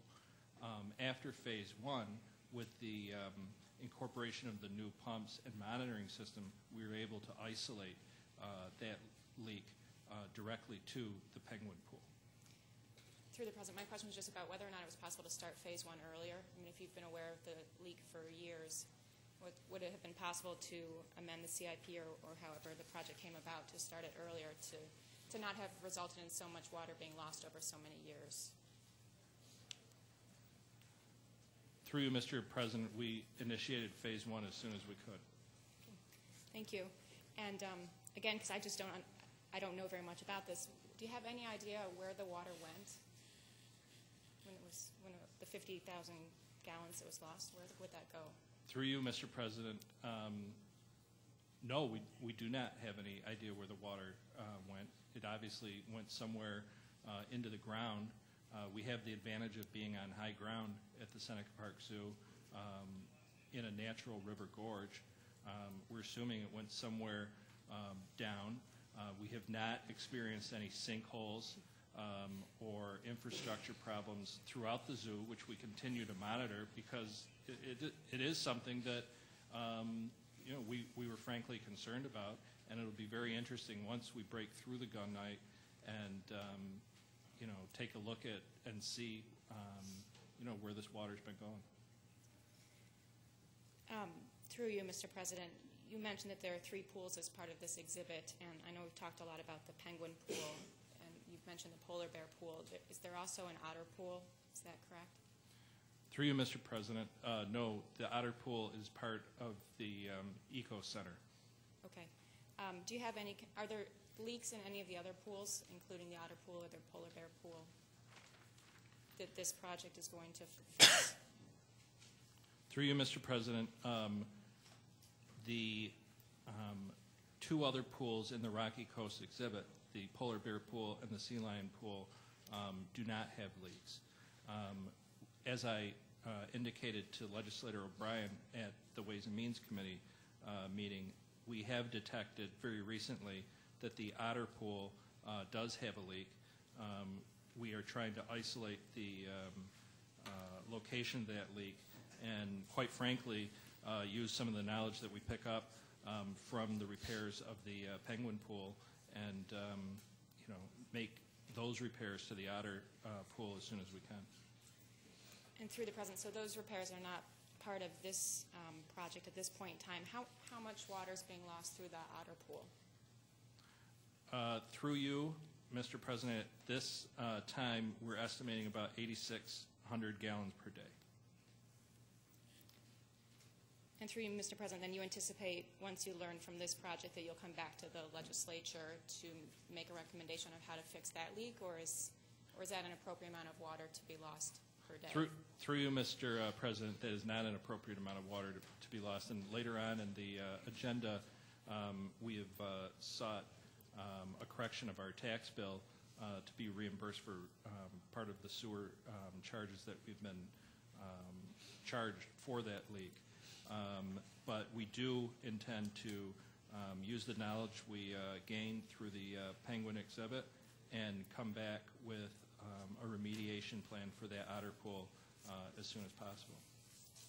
And through the President, were those two pools by any chance created at the same time? I mean, do you have any concern about the contractors or the work that was done if both of the pools are leaking a rather large amount of water? Through you, Mr. President, they were not done at the same time. The Eco Center in the Genesee Trails area is an older exhibit. And through the President, but do you have any concerns about the work that was done by the contractors in these two pools? Through you, Mr. President, not really. You know, we are in a northeastern climate with freezing and thaws. These pools are operated year-round, and I think that after 12 years of where that Penguin Pool has been running on a constant basis, that that is something that could be foreseen, when that exhibit was put in, that you might eventually have some leakage. As far as the Otter Pool, that's been there even longer, and I think that the cost of maintaining these exhibits and providing maintenance after a number of years, especially on outdoor water-based exhibits, is to be expected. Through the President, have you by chance talked to other zoos to see if they've experienced similar problems with their pools over this sort of time period? Through you, Mr. President, yes, we have talked to other zoos throughout the country, and that is one of the pitfalls of having water-based exhibits, is that from time to time you do have to incorporate this kind of maintenance into the exhibitry repairs. I think we are quite fortunate, as I listed off the gallons per exhibit, that it was the relatively small Penguin exhibit that we experienced this problem, not one of the larger pools. Okay, thank you. And just a couple more questions. I understand that one of the other referrals this evening, the county will be reimbursed for about $100,000 of costs from Pure Waters.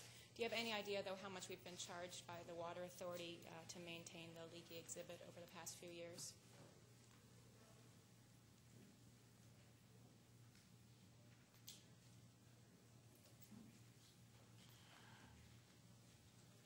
Through you, Mr. President, we estimate that if we continued to lose at that high rate, it would be about $50,000 per year, but that is actually water that we did take from the system. And do you have any idea, though, of up to date how much it's cost? Through you, Mr. President, no. I could tell you that prospectively, if we did not make the repair, that it would be about $50,000 a year. Okay. And finally, through the President, after the repairs are completed, is it your expectation and hope that there will be no leakage from this Penguin Pool?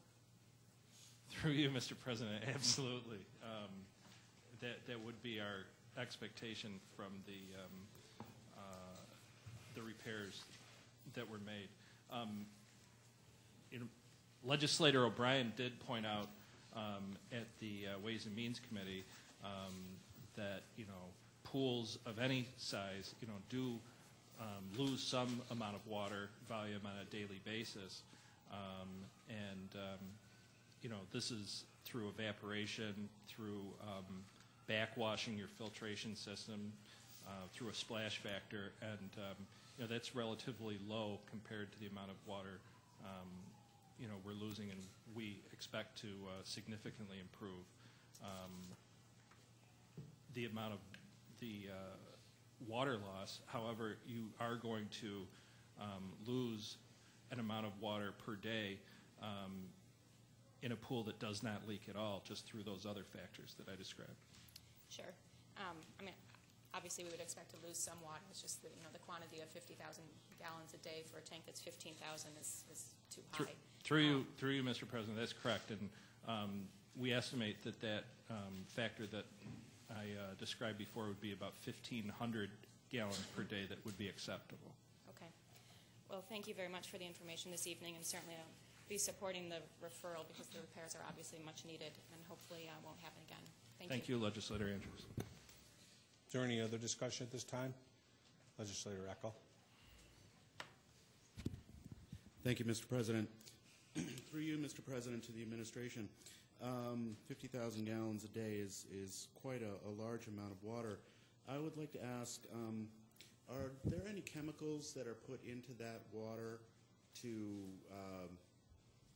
clean it for the penguins? And if so, is there anything we need to be concerned about for, say, an environmental impact of that amount of chemical being leaked directly and without going through pure water? Through you, Mr. President, it's a great question. It's one that I actually asked at the time. No, the water that was going into those pools, because of the loss of water at the time, was not treated because we were putting in water right from the tap that really didn't need to be treated since it wasn't being recirculated. So it would be the same water that's coming out of your tap at home. Thank you very much. I was just concerned. Is there any other discussion at this time? Seeing that there is no other discussion, all in favor indicate by saying aye. Aye. All opposed? Motion carries. Item number 12, referral 10-84BR. Moved by Legislator Valerio, second by Legislator Daniele. Is there any discussion at this time? Seeing that there is no discussion, all those in favor indicate by saying aye. Aye. All those opposed? Item carries. Item number 13, referral 10-85, authorizing at... Moved by Legislator Hanna, seconded by Legislators Antelli, Colby, and Daniele. Is there any discussion at this time? Seeing that there is no discussion at this time, all those in favor indicate by saying aye. Aye. All those opposed? Item carries. Item number 14, referral 10-86, authorizing... Moved by Legislator Antelli, second by Legislator Daniele. Is there any discussion at this time? Seeing that there is no discussion, all those in favor indicate by saying aye. Aye. All those opposed? Item carries. Item number 15, referral 10-87, authorizing Moved by Legislator Antelli, seconded by Legislator Daniele. Is there any discussion at this time? Seeing that there is no discussion at this time, all those in favor indicate by saying aye. All those opposed? Item carries. Item number 16, referral 10-88. Moved by Legislator Draw, seconded by Legislator Daniele. Is there any discussion at this time? Seeing that there is no discussion, all those in favor indicate by saying aye. All those opposed? Item carries. Item number 17, referral 10-89. Moved by Legislator Draw, seconded by Legislator Daniele. Is there any discussion at this time? Seeing that there is no discussion, all those in favor indicate by saying aye. All those opposed? Item carries. Item number 18, referral 10-90. Moved by legislator Draw, second by legislator Daniele. Is there any discussion at this time? Seeing that there is no discussion, all those in favor indicate by saying aye. Opposed? Item carries. Item number 19, referral 10-91. Moved by legislator Draw, second by legislator Daniele. Is there any discussion at this time? 19.2, yes. And is there anyone from the administration who would like to give us an explanation for 19.2? Thank you, Jerry. Thank you, Mr. President. This proposed amendment is being offered to the legislature. This is at the request of the state of New York, which informed us after the Human Services Committee meeting last cycle that the grant amount and the term of the grant were being reduced. And so we're requesting that the legislature reduce the term and the grant amount accordingly. And this was communicated to the legislature in a letter, I believe, on April 2nd. Thank you. Is there any discussion on the amendment? I need a motion for the amendment and a second. Oh, I'm sorry, we didn't get a second on that? Second. Thank you. I'm sorry.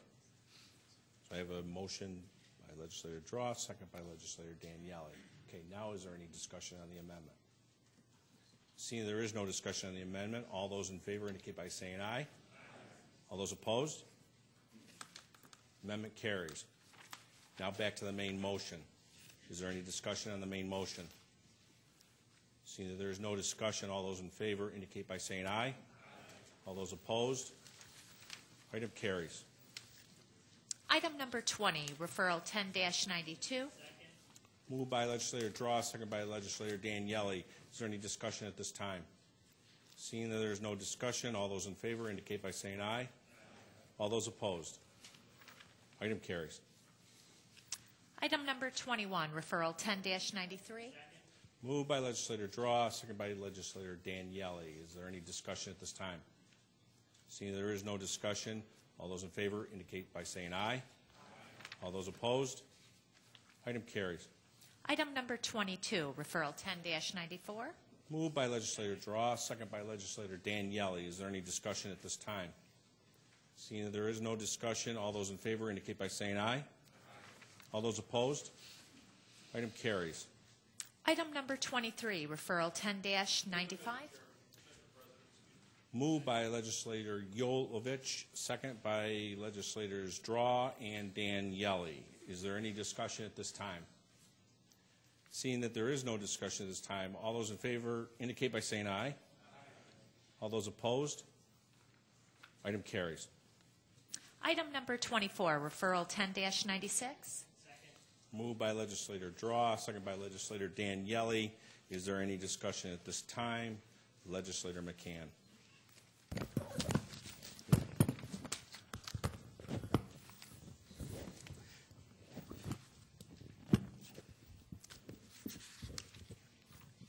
I think I broke it here, Mr. President. Thank you.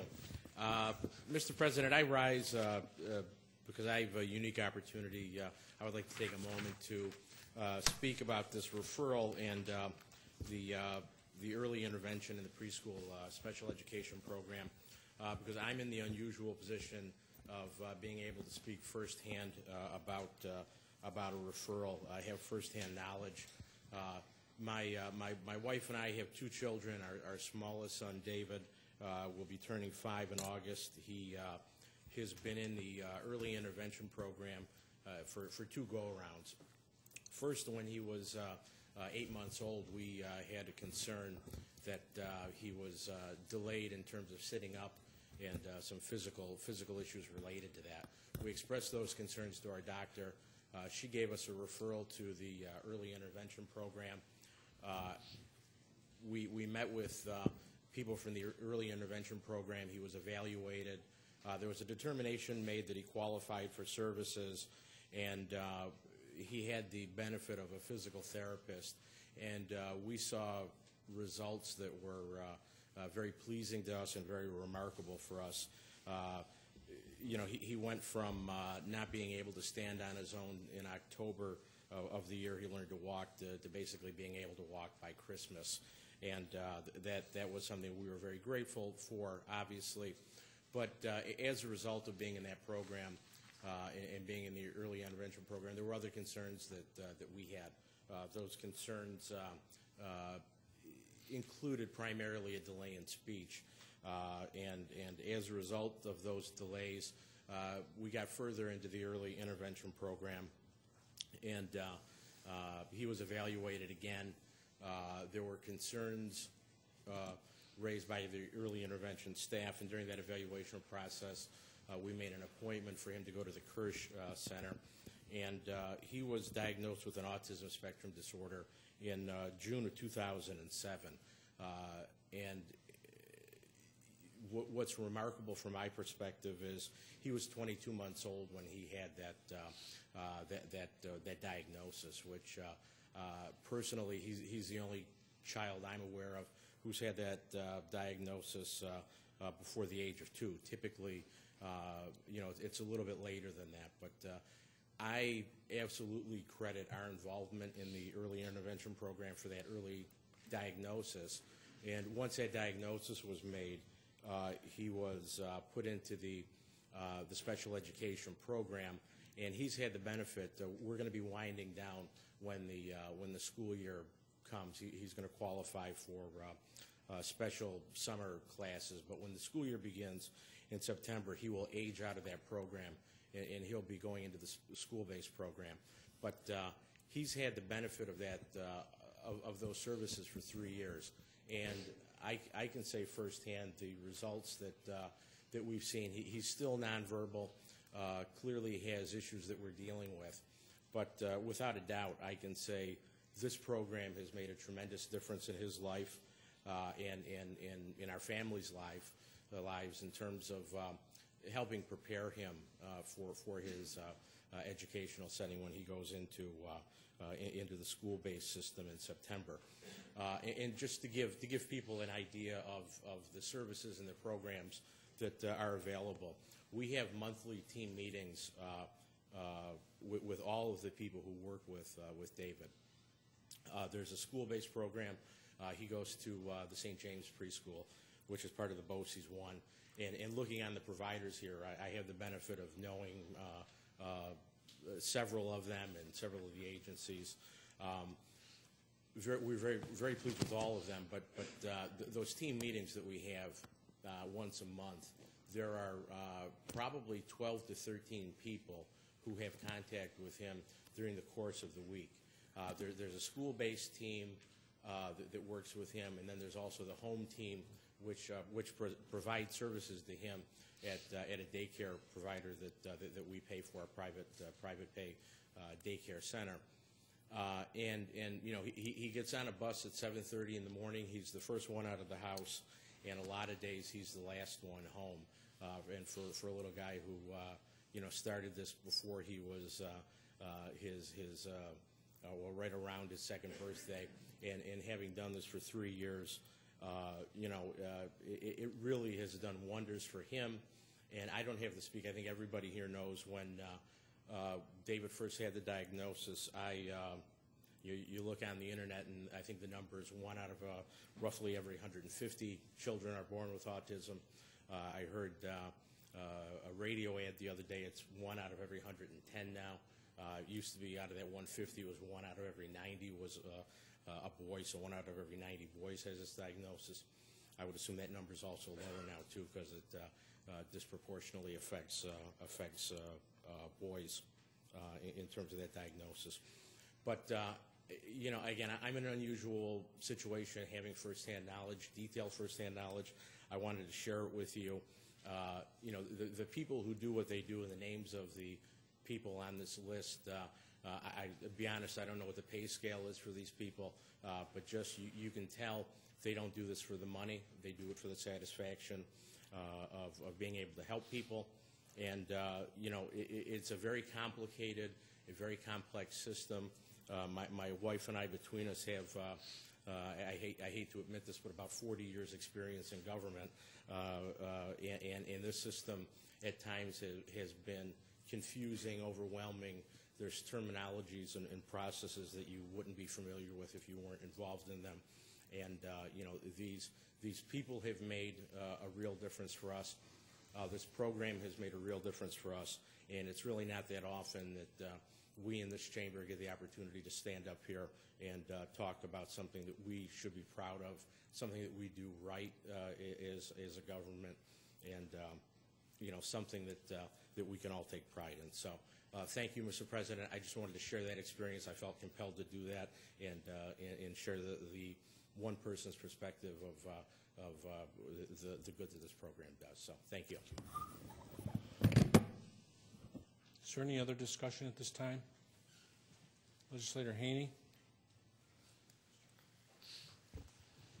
Mr. President, at the Human Services Committee meeting, a request was made for some information regarding how much was paid to some of these vendors, and we received that list today, for which I'm grateful.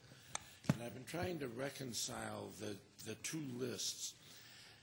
And the list we received today of the payments, the very first provider is an entity that's listed as A and E. That's the letter A and the letter E. And they received $3,269,000 last year. And I guess it's calendar year 2009. There is no such entity on attachment A to the referral.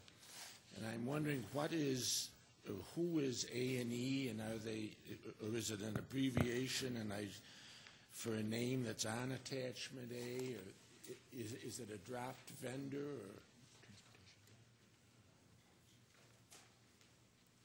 Through you, Mr. President, A&E is the transportation vendor, and so is sort of in a different category of service providers, if you will, and I think that explains why A&E doesn't appear on attachment A associated with the original referral. That is a list of, if you will, the medical providers that serve the children. I suppose you could argue that since A&E is a contractor, it might have been included on that list as well, but it was in a slightly different category. And, I noticed medical motor service is on attachment A, I believe. No, I'll take that back. I guess medical motor service is not on attachment A. So the attachment A does not include any of the transportation entities? Through you, Mr. President, they're the only one. We actually have bid this for many years and selected a single transportation vendor for these programs. And when you said that you thought you saw another one on the list, I was pretty sure that there wasn't one there. Well, we did pay medical motor services $465,000 last year in this program, presumably.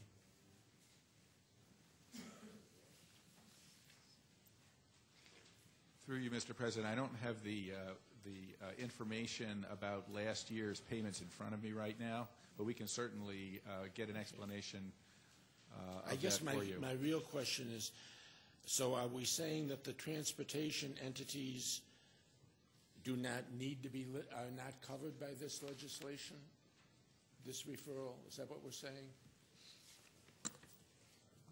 Yes, that's correct. Okay, so A&E is not on here because they don't need to be on here. Okay. If,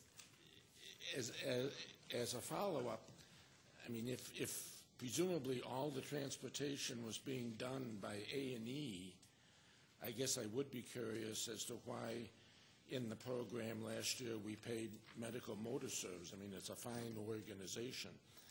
But if A&E presumably was doing all the work, I guess I'd ask a question for later answering as to why we paid medical motor service $495,000 in the program. Through you, Mr. President, we will find that out and get that information to you. Thank you, Mr. President. Yeah.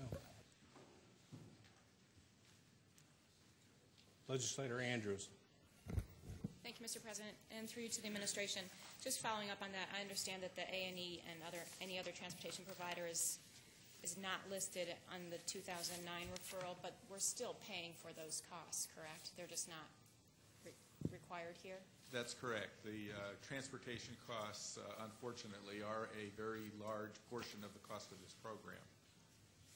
Okay. And through the chair, I think you just stated you don't have the 2009 figure but if it would be possible to receive the amount of dollars that was spent on the early intervention program for 2009 to be able to compare it to what this referral authorizes for 2010. Isn't that what we provided? It's not through the chair. It's not. I'm sorry. Through you, Mr. President, are you asking what the transportation costs were in the previous year? No, through the President. The total cost of all the programs. They're listed individually, but they're not totaled. Okay. I understand. Thank you. Thank you. Thank you. We seem to be having problems with microphones tonight. We got a big budget deficit, everybody. Let's be careful, all right? Thank you. Is there any other discussion on this item? Seeing there is none at this time, all those in favor indicate by saying aye. Aye. All those opposed? Item carries. Item number 25, referral 10-97. Moved by Legislator Cassetti, second by Legislator Daniele. Is there any discussion at this time? Seeing that there is no discussion, all those in favor indicate by saying aye. Aye. All those opposed? Item carries. Item number 26, referral 10-98. Moved by Legislator Cassetti, second by Legislator Daniele for the introductory purposes only. Next item. Item number 27, referral 10-98. Moved by Legislator Cassetti, second by Legislator Daniele. This is a tabling motion. All those in favor? Aye. All opposed? Item carries. Next item. Item number 28, referral 10-98. Moved by Legislator Cassetti, second by Legislator Daniele. This is to set the public hearing. All those in favor indicate by saying aye. Thank you. All those opposed? Item carries. Item number 29, referral 10-100. Moved by Legislator Cassetti, second by Legislator Daniele for the introductory purposes only. Next item. Item number 30, referral 10-100. Moved by Legislator Cassetti, second by Legislator Daniele. This is a tabling motion. All in favor? Aye. Opposed? Item carries. Next item. Item number 31, referral 10-100. Moved by Legislator Cassetti, second by Legislator Daniele. This is to set the public hearing. All those in favor? Aye. Opposed? Item carries. Next item. Item number 32, referral 10-102. Moved by Legislator Cassetti, second by Legislator Daniele for the introductory purposes only. Next item. Item number 33, referral 10-102. Moved by Legislator Cassetti, second by Legislator Daniele. This is a tabling motion. All those in favor? Aye. Opposed? Item carries. Next item. Item number 34, referral 10-. Moved by Legislator Cassetti, second by Legislator Daniele. This is to set the public hearing. All those in favor? Aye. Opposed? Item carries. Next item. Item number 35, referral 10. Moved by Legislator Cassetti, second by Legislator Daniele for the introductory purposes only. Next item. Item number 36, referral 10-104. Moved by Legislator Cassetti, seconded by Legislator Daniele. This is a tabling motion. All in favor? Aye. Opposed? Item carries. Next item. Item number 37, referral 10-104. Moved by Legislator Cassetti, seconded by Legislator Daniele. This is to set the public hearing. All in favor? Aye. Opposed? Item carries. Next item. Item number 38, referral 10-. Moved by Legislator Cassetti, seconded by Legislator Daniele for introductory purposes only. Next item. Item number 39, referral 10-106. Moved by Legislator Cassetti, second by Legislator Daniele. This is a tabling motion. All in favor? Opposed? The item carries. Next item. Item number 40, referral 10-106. Moved by Legislator Cassetti, second by Legislator Daniele. This is to set the public hearing. All in favor? Opposed? Item carries. Next item. Item number 41, referral 10- Moved by legislator Cassetti, second by legislator Daniele for the introductory purposes only. Next item. Item number 42, referral 10-1. Moved by legislator Cassetti, second by legislator Daniele. This is a tabling motion. All in favor? Opposed? Item carries. Next item. Item number 43, referral 1. Moved by legislator Cassetti, second by legislator Daniele. This is a set the public hearing. All in favor? All those opposed? Item carries. Next item. Item number 44, referral 10-11. Moved by legislator Cassetti, second by legislator Daniele for the introductory purposes only. Next item. Item number 45, referral 10-110. Moved by legislator Cassetti, second by legislator Daniele. This is the tabling motion. All in favor? Opposed? Item carries. Next item. Item number 46, referral 10-110. Moved by legislator Cassetti, second by legislator Daniele. This is to set the public hearing. All in favor? Opposed? Item carries. Well done, legislator Cassetti. Item number 47, referral 112. Authorize a contract. Moved by legislator Cassetti, second by legislator Daniele. Is there any discussion at this time? Seeing there is no discussion, all those in favor indicate by saying aye. All opposed? Item carries. Item number 48, referral 10-113. Moved by legislator Cassetti, second by legislator Daniele. Is there any discussion at this time? Seeing that there is no discussion, all those in favor indicate by saying aye. All those opposed? Item carries. Item number 49, referral 10- Moved by legislator Daniele, second by legislator Jolovich. Is there any discussion at this time? Seeing that there is no discussion, all those in favor indicate by saying aye. Opposed? Item carries. Item number 50, referral 10-116. Moved by legislator Daniele, second by legislator Jolovich. Is there any discussion at this time? Seeing that there is no discussion, all those in favor indicate by saying aye. All opposed? Item carries. Item number 51, referral 10-117. Moved by legislator Daniele, second by legislator Jolovich. Is there any discussion at this time? Seeing that there is no discussion at this time, all in favor indicate by saying aye. All those opposed? Item carries. Item number 52, referral 10- Moved by legislator Daniele, seconded by legislator Jolovich. Is there any discussion at this time? Seeing there is no discussion at this time, all those in favor, please indicate by saying aye. All those opposed? Item carries.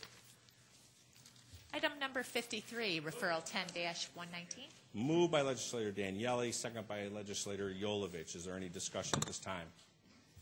Seeing there is no discussion, all in favor indicate by saying aye. Opposed? Item carries. Item number 54, referral. Moved by legislator Gamina, second by legislator Quattro. Is there any discussion at this time? Seeing that there is no discussion, all those in favor indicate by saying aye. All those opposed? Item carries. Item number 55, referral 10-121. Moved by Vice President Barker, second by legislator Howland. Is there any discussion at this time? Seeing there is no discussion, all in favor indicate by saying aye. Opposed? Item carries. Item number 56, referral 10-122.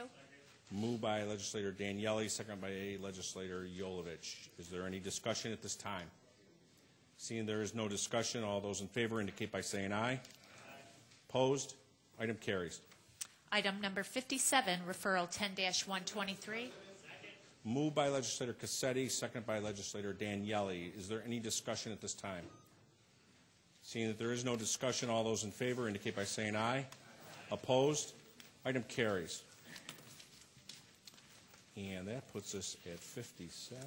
And before I say this, I get to this part of it, I would just like to recognize former county legislator Jack Driscoll from the district. Jack?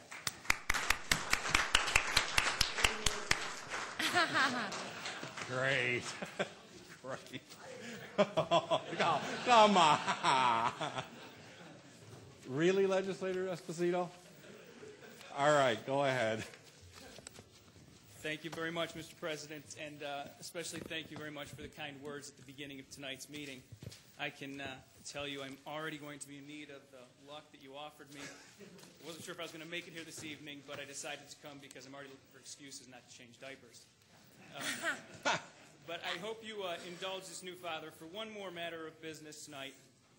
As you all know, this month's cycle included a referral that I was proud to introduce that would have allowed the people of this county to vote to reduce the size of this honorable body from 29 members to 15 members, thereby saving about $500,000 a year and at least 25% of this legislative budget, perhaps allowing us to get some new microphones. Point of order. Point of order. This item is not on our agenda, so it should not be discussed in any way, shape, or form at this meeting. Thank you very much, Mr. Mr. Went through the President. committee process and was handled at committee. It failed in committee, so it should not be And I'd like to considered speak to this that committee process, Mr. President. Just take a moment. Point of order takes precedence, Mr. President. Yeah, I agree. Legislator Esposito, where are we going with this? Well, I'm happy to sum up. Any legislator at any time can make a motion to suspend the rules. I understand that. This is a motion to suspend the rules, and Mr. I heard nothing Esposito about a motion to has- suspend We're the not rules. suspending the rules. He is making the motion. The point of order was raised before he actually made any motion. Need a motion I'm to happy suspend the make a rules to motion, have Mr. any President. discussion.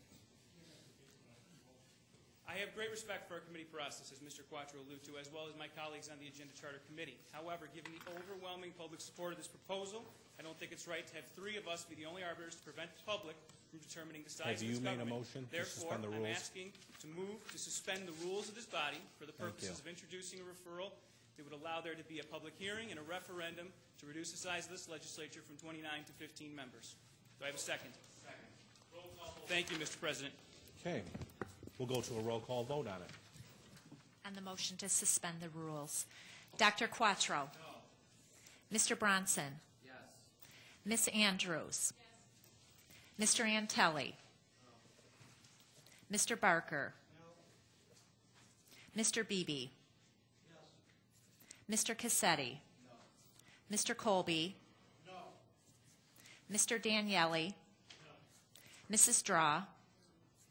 Mr. Eckel. Mr. Esposito. Yes. Mr. Gamble. Yes. Mr. Gamina. No. Mr. Haney. Yes. Mr. Hanna. No. Mr. Hyder. Yes. Mr. Holland. No. Ms. Cayley is excused. Mr. Lee. Yes. Mr. Lightfoot. Yes, Mr. Monero. Yes. Mr. McCann. Mr. O'Brien. Yes. Mr. Rocco. No. Mr. Tucciarello. No. Mrs. Valerio. No. Mr. Yolovich. No. President Adair. No. 12 to 16. Motion fails. Motion fails. Mr. President, I'd like to move that this honorable body stand adjourned until Tuesday, May 11th, 2010 at 6 p.m. Sure.